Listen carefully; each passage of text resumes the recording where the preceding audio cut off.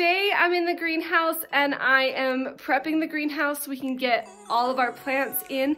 So what I need to do is rake all of this dirt flat, and then I'm gonna lay down plastic, and then I'm gonna lay down some gravel. So we put the plastic down so the weeds don't come through, and it's a lot easier to maintain a clean greenhouse. And then once that is done, then we'll bring the raised beds back in.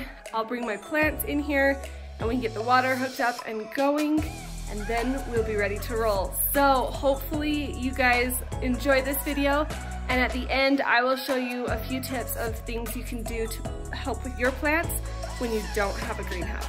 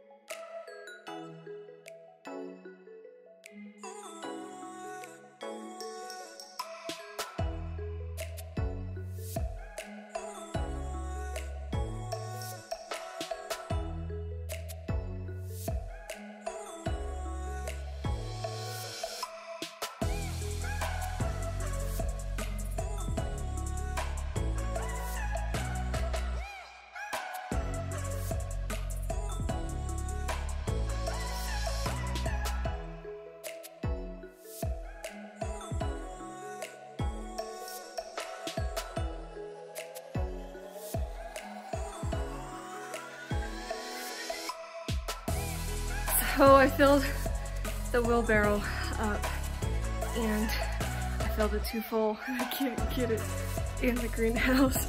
So now I have to shovel it out, shovel by shovel, until I can dump it.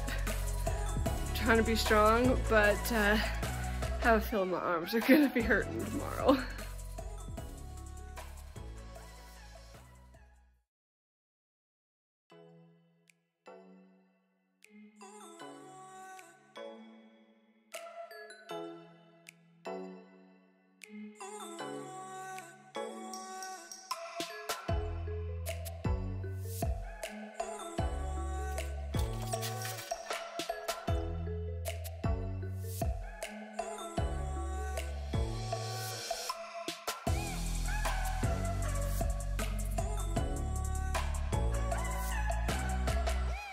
We finished the gravel in the greenhouse, and so now I'm gonna add a little bit of a whitewash to these planter boxes. They are sturdy.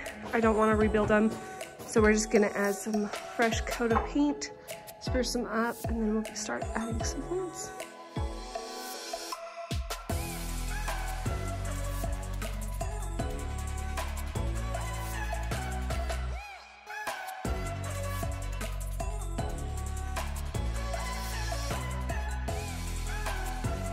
So I save all of my eggshells and I crush them into a fine powder. I have grinded them in a blender before to get them like a powder, but this works just fine.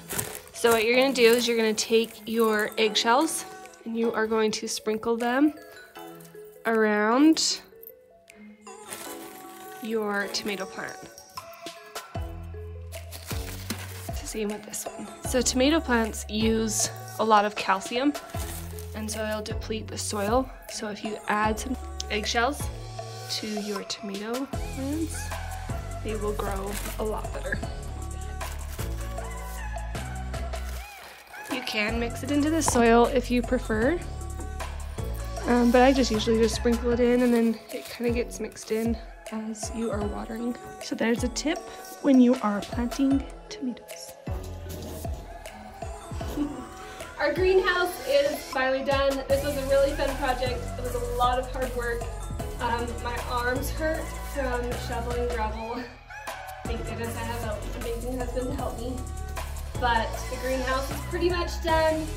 So now I just need to fill in with some more plants and get this all hooked up to a water system.